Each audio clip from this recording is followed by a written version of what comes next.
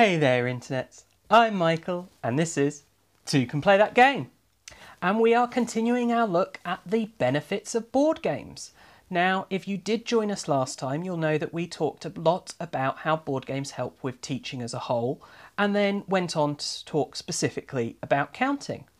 So today what I want to look at is, with regards to that teaching, reading. You might say, not all games involve reading. Well, not all games will in the gameplay itself, but there'll still be reading they could do with regards to the box, even with regards to the name of the game on the box. And of course, there's always the rules in the box. We'll give them an opportunity to practice their reading.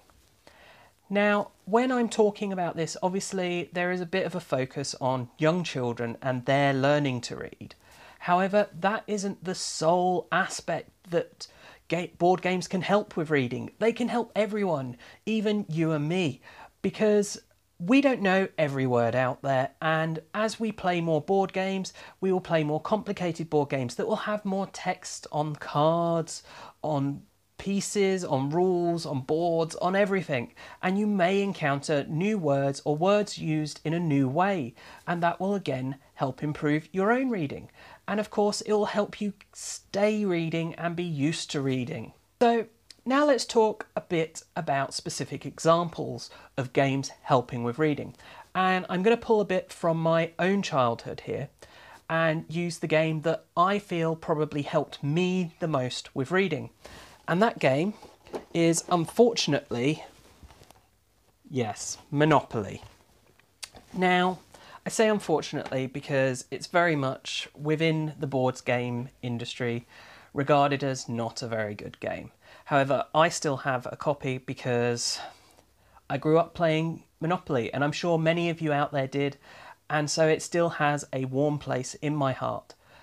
I'm unlikely to choose to play it, but I still want to have it. I want that nostalgia. I want to be able to, when I have children, show them Monopoly because, as I say, I grew up playing this, and therefore I grew up reading what was on the board, on the cards, on the box, and this game is filled with things to read. As I say, you just look at the board and you've got, of course, writing on the spaces of where you're moving to. You've got writing on the properties, and of course there's the chance cards and the community chest. So all the time you were drawing these and you were reading them. And okay, when I was very, very, very young, I might struggle with these, and it might be, right, draw a chance card, and it would be like, and my mum and dad would be able to help me with that, and therefore I would learn what they said and learn to read by using them.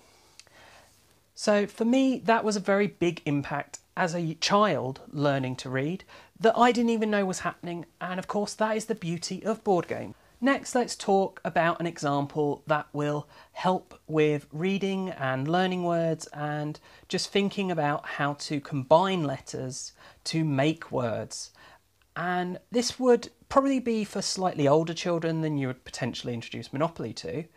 And it's not a game that I am a big fan of. I'm not a big fan of word games.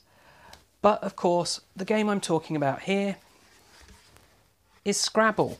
Now, this is a fantastic game for helping children to learn words because you're giving them just random letters and asking them to identify words out of them. And of course, they're also seeing words that you make, and you can have a dictionary there to help them and to check. And it's made part of a game. So there is that as a kind of a next step that focuses specifically on reading and words. But I don't personally find it especially fun, and maybe part of that is because I'm not as good at creating those long high point words or the small point words, and just playing it as a game as much is not as fun. But what do you want to do then if, you know, you've moved on from using just any board game like Monopoly that features words, and you want to actually have a word game to help with teaching, reading, etc. But you don't want to use Scrabble? Well, the one I would recommend is Bananagrams here. Now, Bananagrams is very similar to Scrabble. You have these tiles, much like with Scrabble, but you don't have a board. Each person is making their own grid, and it's just a case of trying to make words as quickly as possible.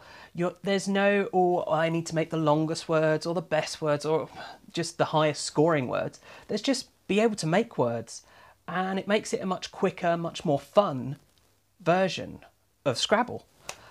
So that's kind of everything I wanted to talk about with reading.